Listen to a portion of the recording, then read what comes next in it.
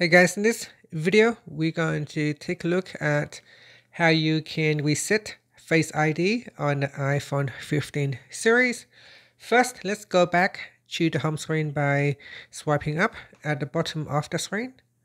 From the home screen, tap on Settings. Now in the Settings page, scroll down and then tap on Face ID and passcode. Next, enter the screen passcode. Then we go down and tap on Reset Face ID. And that's it. Now we have resetted Face ID.